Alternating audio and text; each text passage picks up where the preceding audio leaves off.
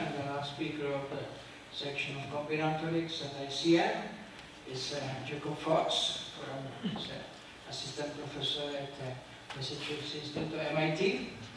And what to say about Jacob?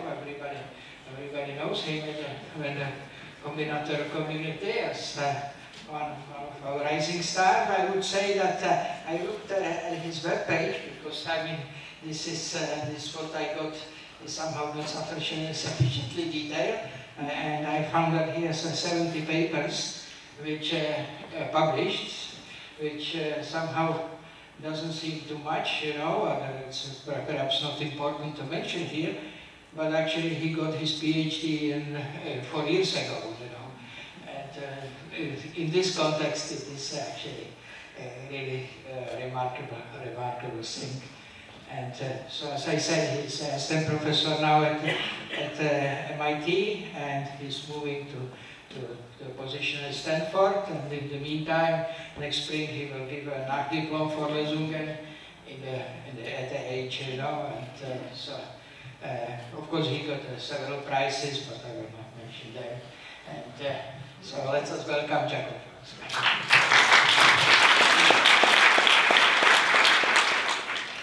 Thank you, Yark.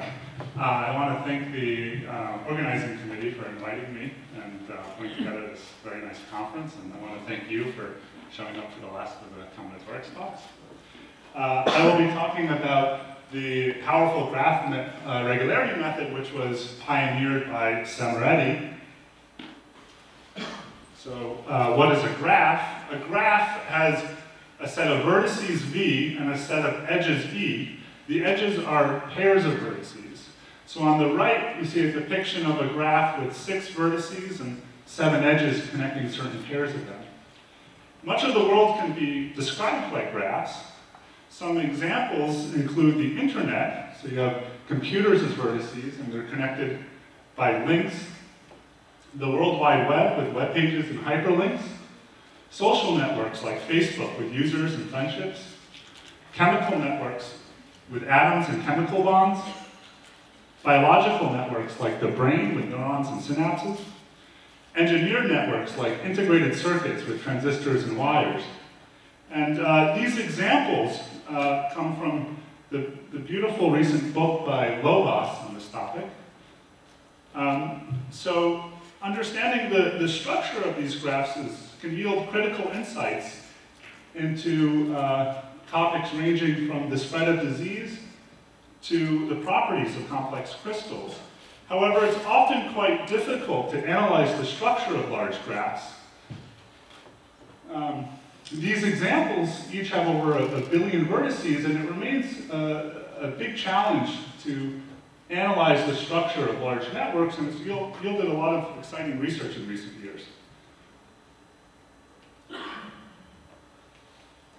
So I want to talk about Semeretti's regularity lemma, which is a rough structural result which holds for all graphs. It's one of the most powerful tools in graph theory, and it's really created a paradigm shift in how we view and study graphs.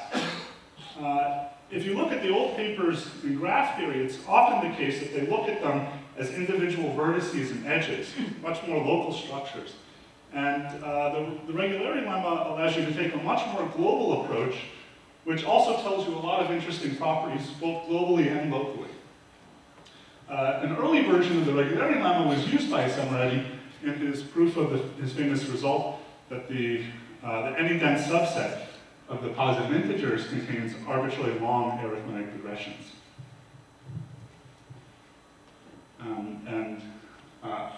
Semeretti got the Alba Prize a couple of years ago, and this was in part for this work. Now, what does the regularity lemma say? Roughly, the vertex set of every large graph can be partitioned into a bounding number of roughly equal-sized parts so that the graph is random-like between almost all pairs of parts. And we need to understand what this notion of random-like is. And this is called regularity. So let x and y be vertex subsets of a graph G. And EXY denotes the number of pairs in x times y that are edges. the density between x and y is just a fraction of pairs in x times y that are edges. Now here's the key definition called irregularity between two vertex subsets. The irregularity between two vertex subsets, x and y, is the maximum over all subsets A of x and B of y of the absolute value of the number of edges between A and B minus the number of edges you would expect there to be between A and B, given the density between x and y and the sizes of A and B. So if this irregularity is small, it tells you that the graph is very uniform or random-like between these two vertex subsets.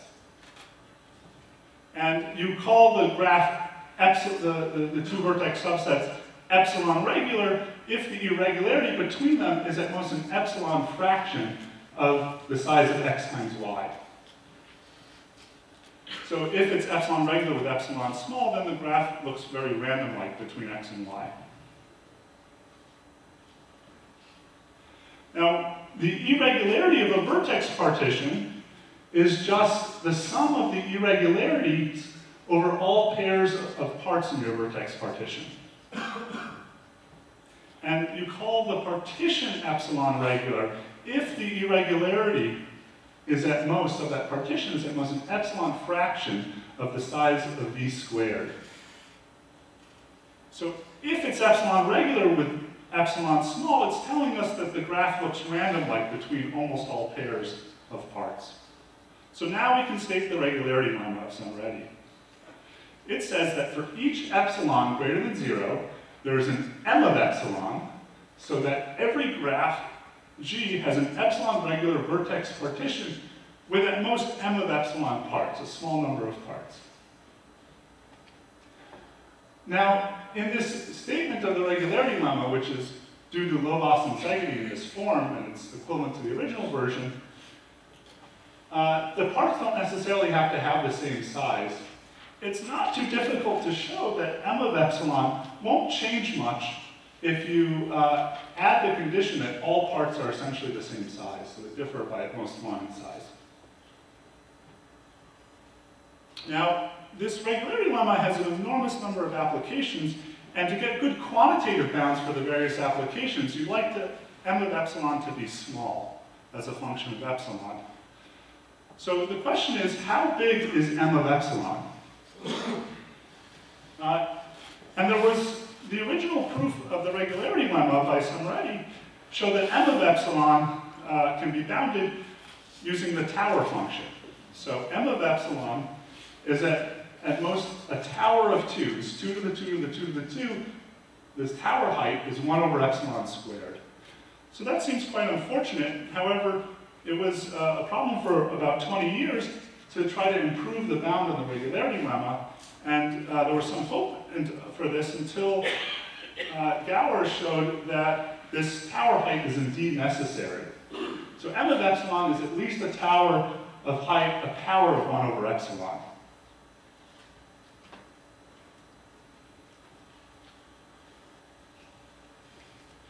And Gower's asked to determine the order of the tower height for m of epsilon.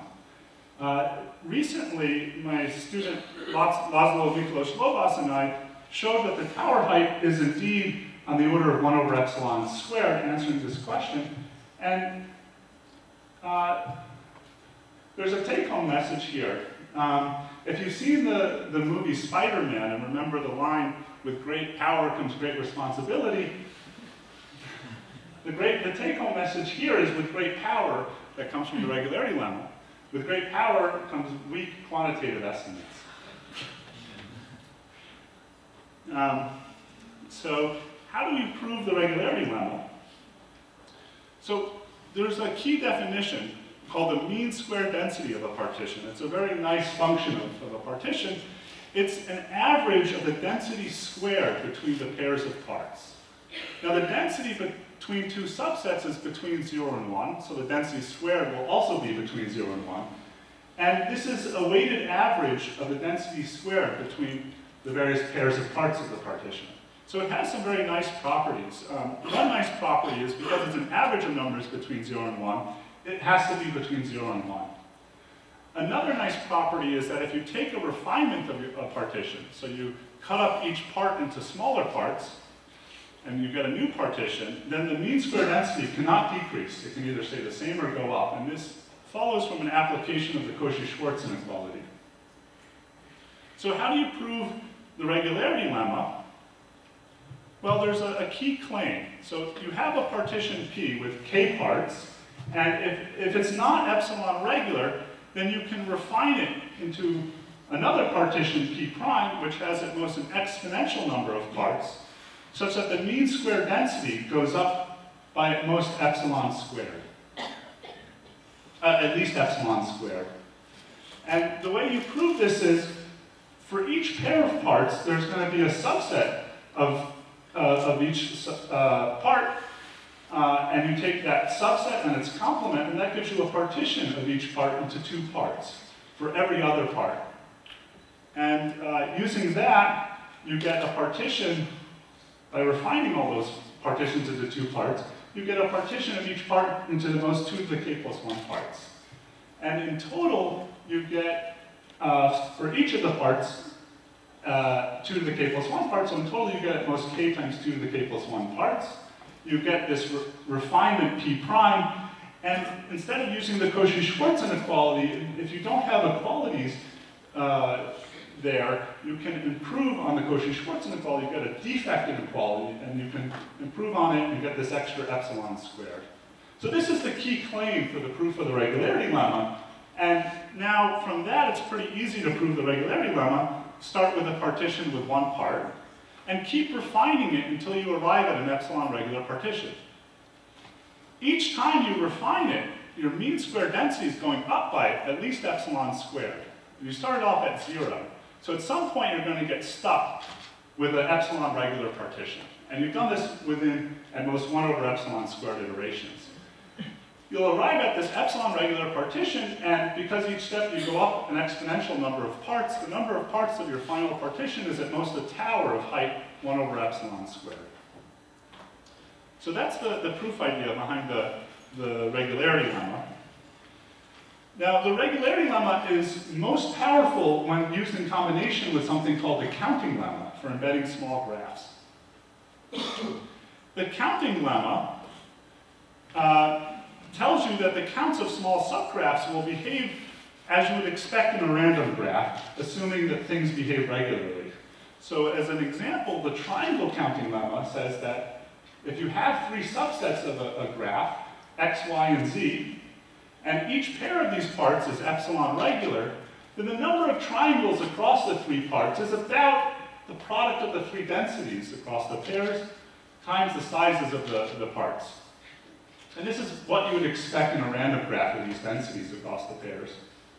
And this is true up to 3 epsilon times the size of x times the size of y times the size of z.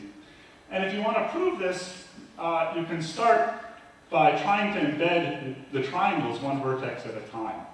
And you can notice quite quickly that if you pick a vertex of x, apart from some small number of vertices in x, the size of its neighborhood in y and the size of its neighborhood in z is about what you expect. So you get that from the regularity between x and y and the regularity between x and z.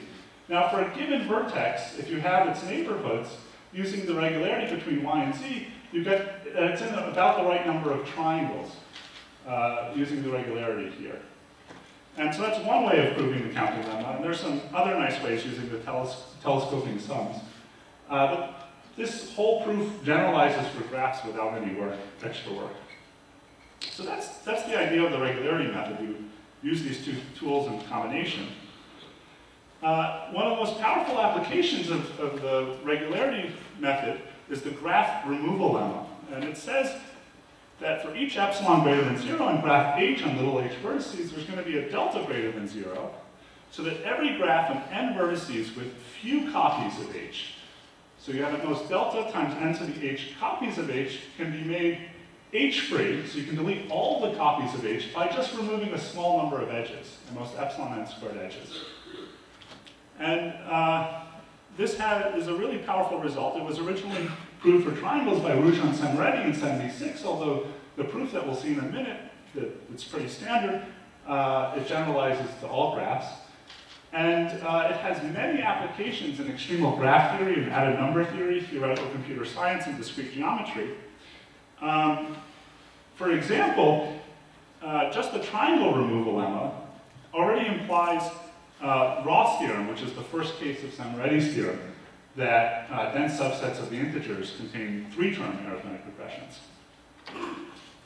So how do you prove the graph removal lemma? Well, you apply Samaretti's regularity lemma with a very small approximation parameter. So your epsilon there, which is different than this epsilon, but related, you'll apply with it being very small. And then you're going to delete the edges between pairs which are either irregular or sparse. So the pairs which are irregular, there are not too many of them, and so you haven't deleted many edges. You also delete edges between pairs which are sparse, so the density between them is small. And again, because it's sparse, there's not too many of those edges. So you get this cleaned up graph where you deleted very few edges at most epsilon n squared. And if there's any copy of H that remains, its edges have to go between pairs which are both dense and regular.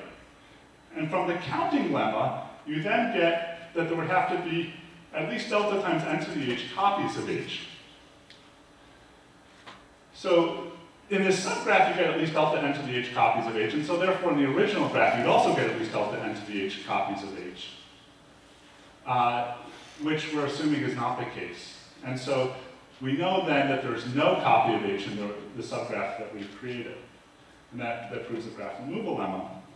Now, there's a major drawback here that the dependence of delta on the epsilon and H is rather horrendous because we're using the regularity lemma here. And it's been a major problem in this area to find a new proof of the graph removal lemma which gives better quantitative bounds.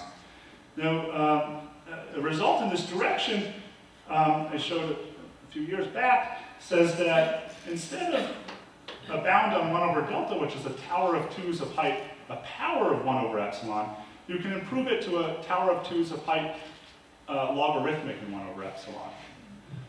Okay, so that's still an enormous bound, but it's progress. And in the other direction, we only have just a slightly superpolynomial lower bound. So it's quasi-polynomial of the form 1 over epsilon to the log 1 over epsilon. And it's a really exciting problem in this area to close the gaps between the lower and upper bound here.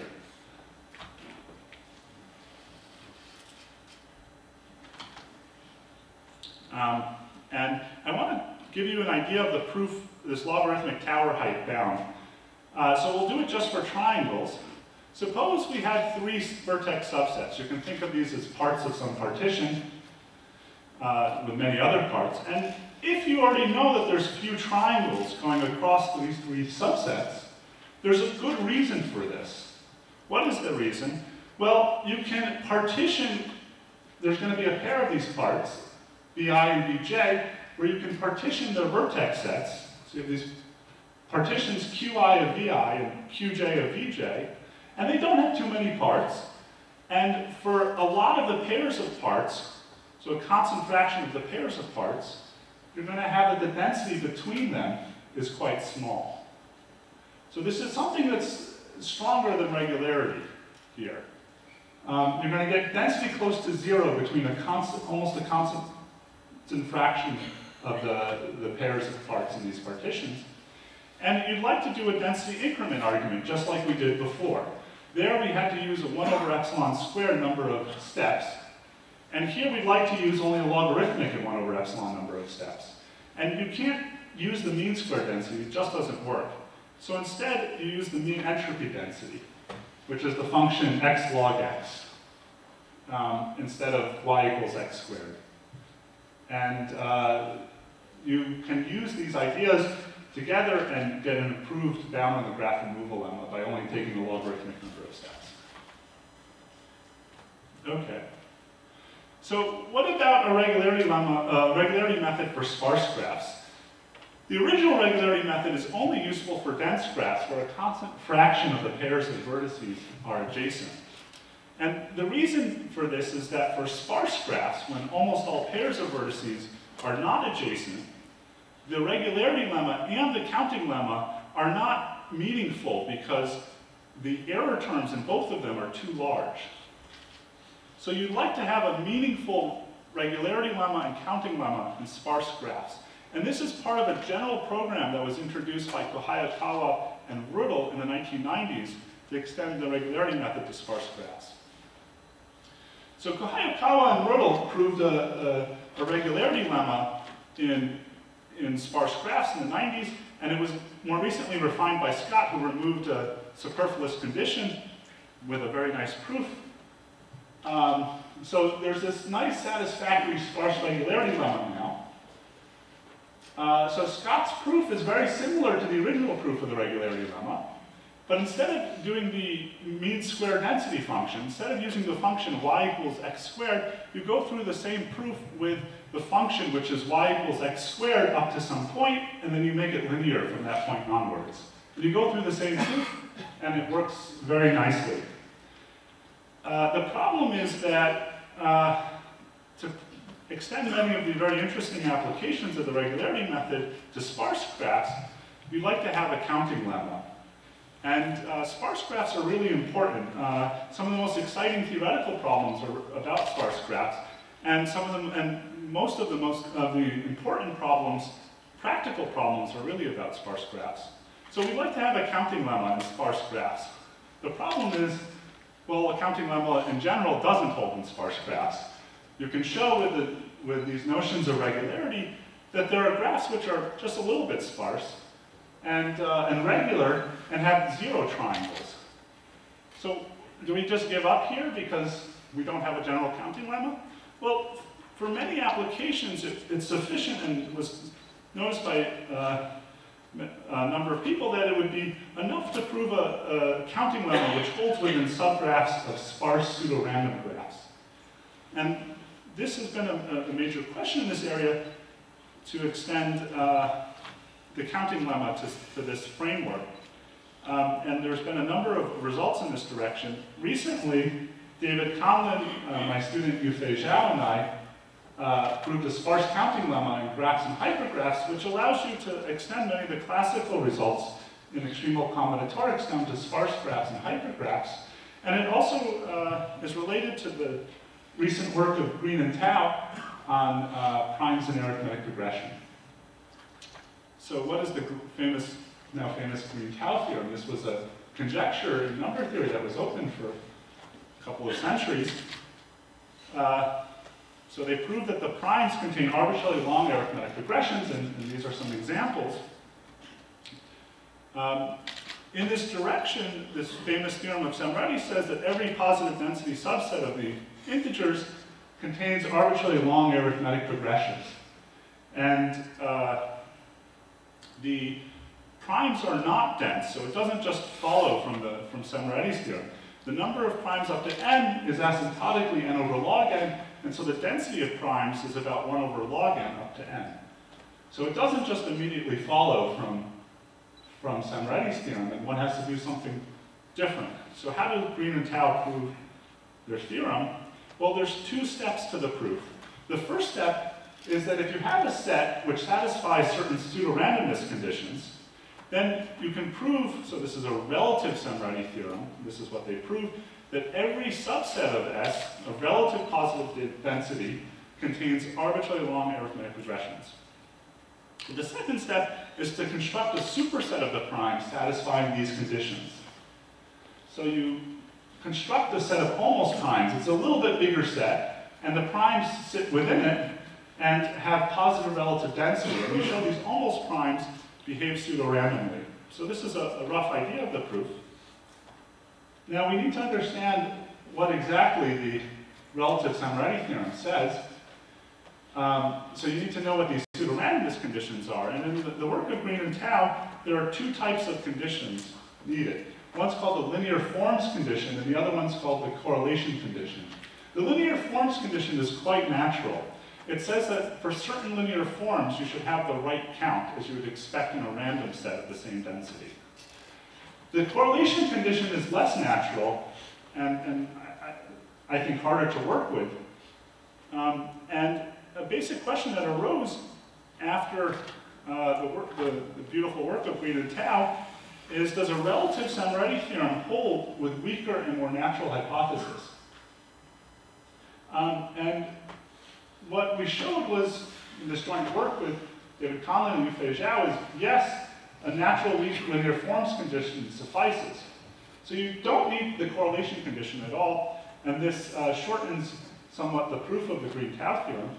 And also, you just need a weak linear forms condition, so you don't need the whole linear forms condition. And this weak linear forms condition comes out quite naturally from the regularity approach toward sparse hypergraphs. So in this counting lemma. Okay.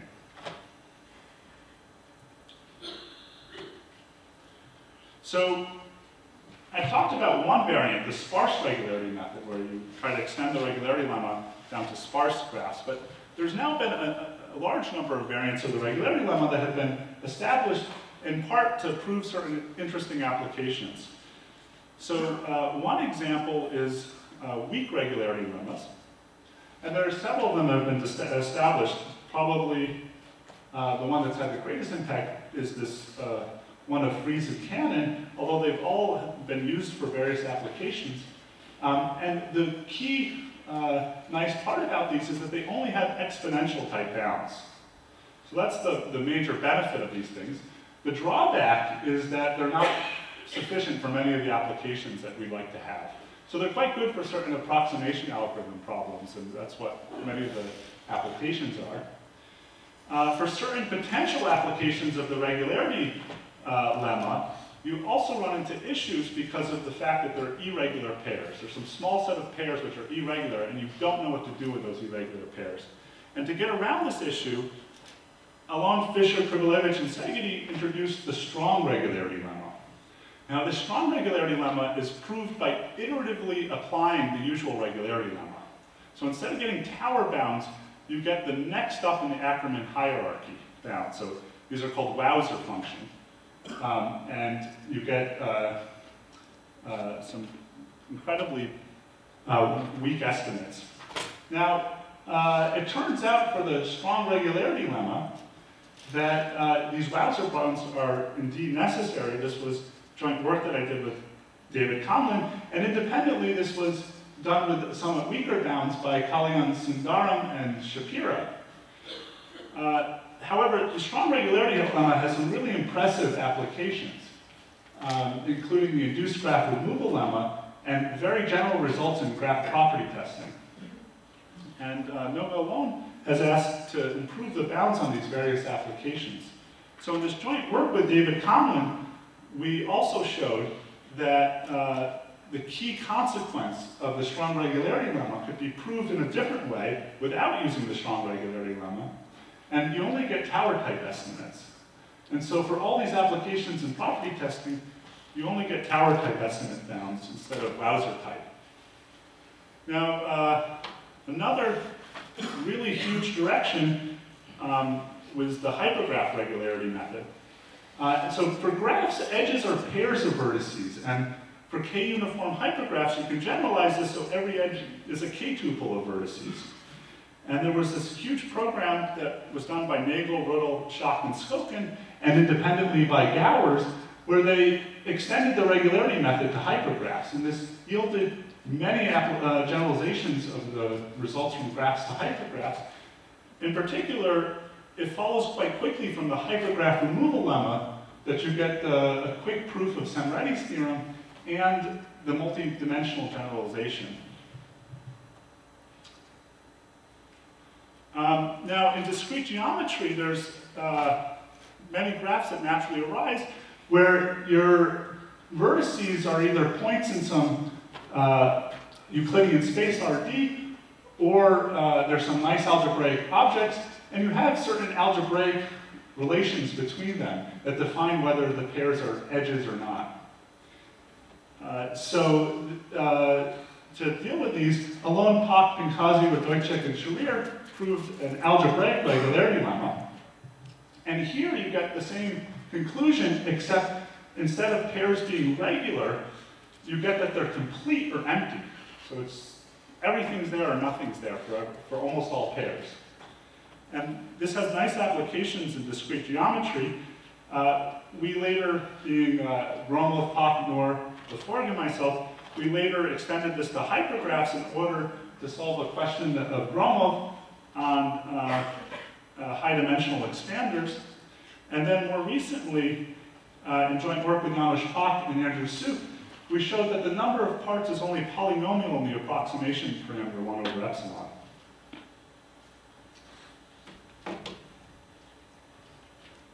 Okay, now that's one algebraic regularity lemma. Your points, your vertices lie in Euclidean space, RD. Tau proved another algebraic regularity lemma, which has a very similar flavor in some respects, has a very different proof, but it's in the finite field setting. So now your vertices are points in a finite field. And these have some really interesting applications related to some product estimates. There's also a very nice regularity lemma of low-loss uncertainty with bounded VC dimension. So if you have a graph and you know that the neighborhood hypergraph, so for each vertex you have its neighborhood, the vertices adjacent to it, you make a hypergraph and it has bounded VC dimension, then you get a regularity lemma which is stronger in two aspects than the usual regularity lemma. Both you get a polynomial number of parts in 1 over epsilon. You also get that every pair that you get that's regular, you're going to have density at most epsilon or at least 1 minus epsilon. So it's almost complete or almost empty. Now, there's a special case of this that was approached by Maliaris and Sheloff, where you forbid a half graph. And in this special case, they proved something stronger, that there are no irregular pairs. And this shows some interesting connection between the irregular pairs and forbidden half graphs. Finally, there's a huge development started by work of Green and Tau on arithmetic regularity lemmas. And so this is an incomplete list, but you get the gist that there's an enormous number of regularity lemmas, and they have an incredible number of interesting applications. So in the end of this talk, I want to talk about avoiding regularity. So this talk is about the regularity method, but we've seen this terrible drawback that the bounds you get have tower-type dependence. And the big problem here is to find alternative proofs of the various applications which avoid using the regularity lemma and give improved bounds. So you have a first proof that uses the regularity lemma. Now that we know that such a statement's true, let's find the right proof that gets good quantitative estimates. And this can be quite challenging. It's pretty amusing. Probably the person who's been pushing this area the most is Samrati himself to avoid using his regularity lemma. And well, there's several alternative methods that have now been developed that have been useful for some of these problems. One of them is called dependent random choice, and this is a really powerful probabilistic technique. Early versions of this were developed by Gowers, Rodel, Kostochka, and Sunikov, and in the work of Gowers, there was a very nice lemma of Balog and Samrati in additive combinatorics, where you applied the regularity lemma and you get these tower-type dependencies. And Gowers found a new proof that using this dependent random choice technique that had a polynomial dependence. And it allowed for many more applications in additive combinatorics, and it's a real staple in the area. And we'll see many more applications of dependent random choice shortly. Now, another method that's been an alternative to the regularity lemma is higher Fourier analysis, which again uses density increment arguments often, but is an alternative tool for the various arithmetic applications. And, for example, Gowers developed this higher Fourier analysis in order to give a new proof of Samrati's theorem that had much better quantitative bounds than the previous proofs. And this has had a huge impact on additive combinatorics and theoretical computer science.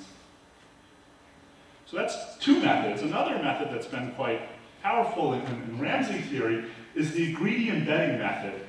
And the basic idea of the greedy embedding method is very simple.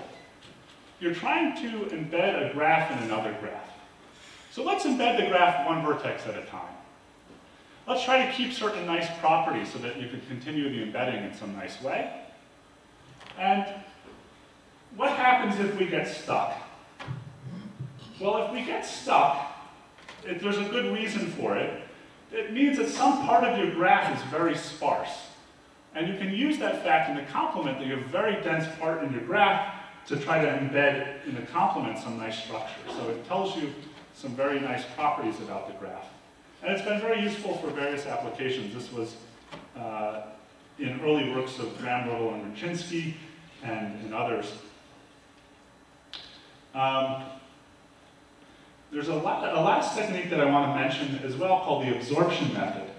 Suppose you want to embed in a graph a spanning structure, like a Hamiltonian cycle or some other sparse spanning structure. Well, you build some nice auxiliary structure that's kind of small, not too large, and you just set it aside.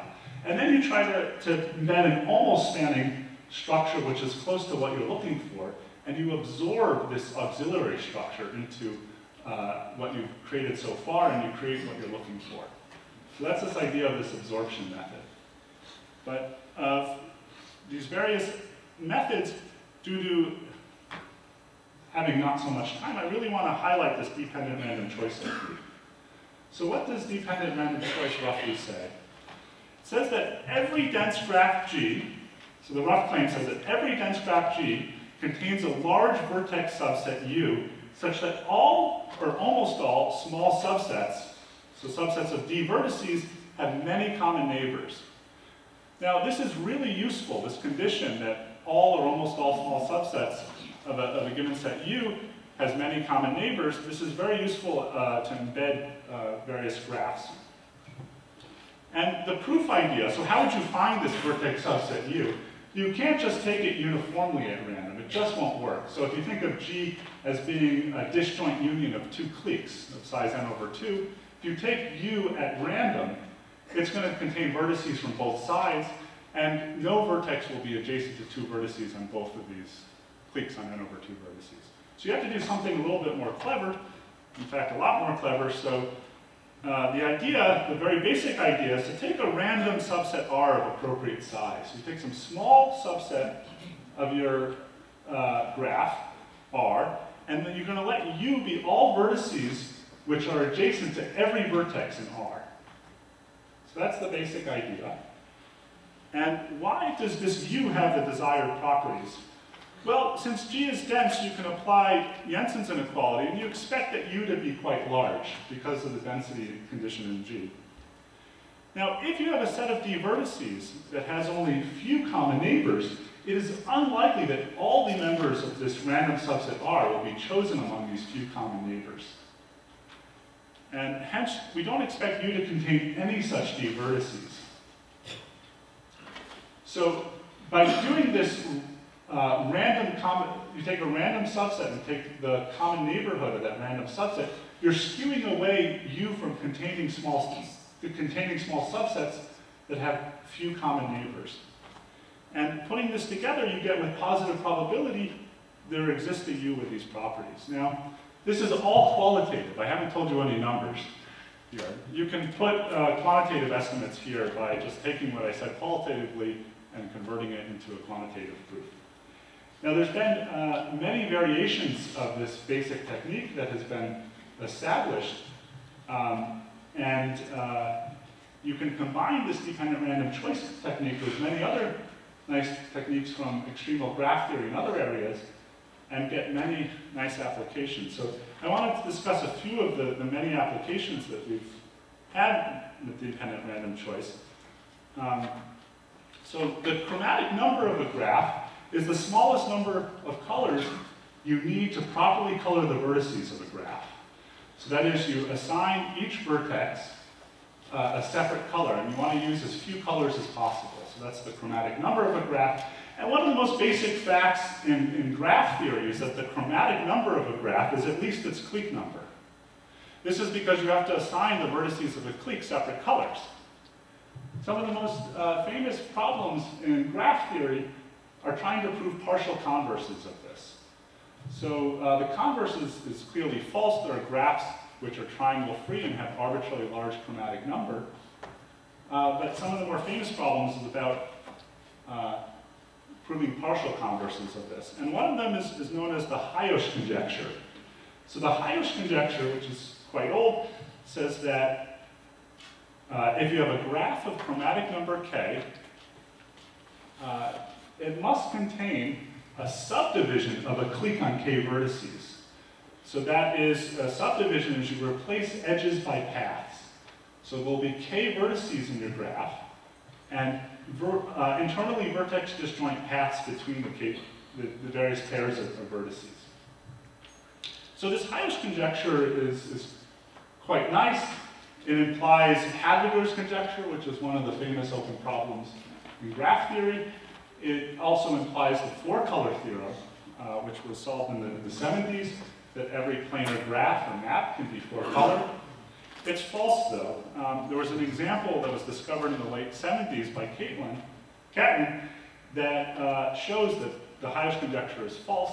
And then soon after, Erdős and Feilowicz showed that not only is it false, almost all graphs are counterexamples. So if you consider a random graph on n vertices, they look at the chromatic number and they show that it's roughly n over log n.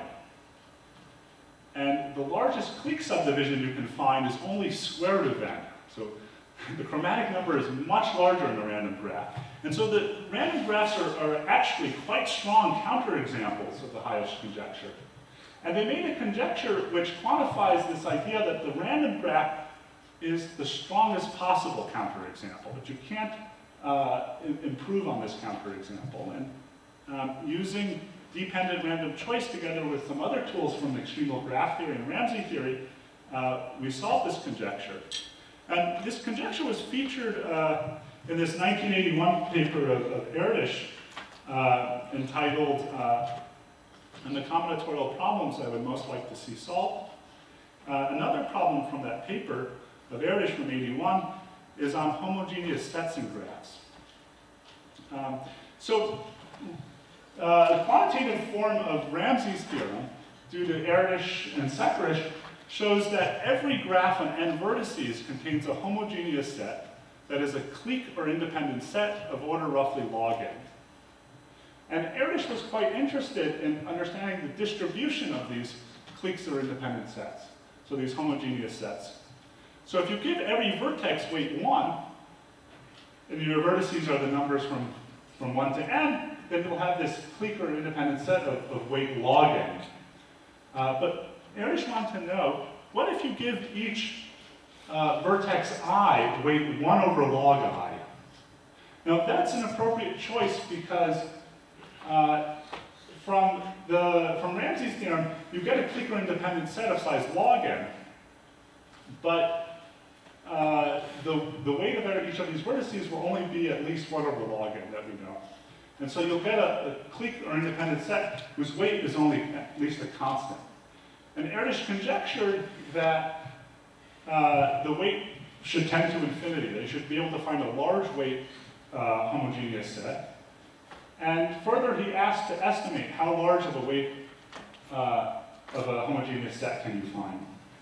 This conjecture was solved by Rödl, who, if you heard the beautiful plenary talk by Ben Green this morning, where he said, certain problems give number theorists bad names, this problem gives combinatorialists bad names, because Rödl gave a beautiful construction which gives an upper bound of log n, which one may guess would suggest that maybe the answer is actually constant. But then he also showed that there's a lower bound, which is 4 logs of n over 5 logs of n. And when I first saw this, it was an undergraduate student, and I was really amazed at how one would come up with such bounds. But actually, it's really quite natural. So if you look at Rödl's beautiful paper on this, you'll see that it's really a very natural approach. And using dependent random choice together with some additional tools, we solved the Erdős problem recently in work with Conlin and Sudakov, where we showed that the answer is indeed 3 logs of n. And more generally, we have a good understanding of how the large weight homogeneous set you have to get, given a different type of weight function. So depending on what the weight function is, we understand how big of a weight of a homogeneous set. So the next natural question, instead of 1 over log I, should be 1 over log I times 3 logs of I. So the denominator is log I times 3 logs of I. And the question is, how large of a weight homogeneous set can you find? And the answer turns out to be 5 logs of n. And if you divide out the next natural choice after that, would be your weight function would be 1 over log I times 3 logs of I times 5 logs of I, then you get 7 logs, and it continues like this. And it gives, it tells you really what's going on for this original Erdős problem. Now there's been many more applications. I'm running out of time here, so there was a series of papers of Duke, Erdős, and Rödl on a notion called cycle connectivity, and you can use this dependent random choice to solve one of the main questions here. And then there was a question of Bolovash and Erdős and many others about the critical window for the classical Ramsey-Turon problem. And you can use dependent random choice here again with additional tools to answer this problem. And there's many other famous problems in this area of extreme combinatorics where you can make at least some good progress using this dependent random choice technique. So with that, I want to finish by saying that this area is quickly developing, and there's many more applications that are being discovered quite frequently, and so it's a really exciting time to be in this area, and it's all been inspired by this beautiful work of Sam Reddy from the 70s on regularity. And I want to finish by thanking you.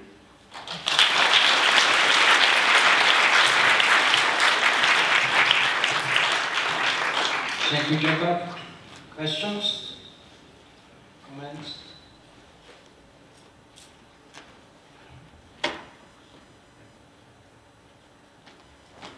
Thank you for leaving some open questions.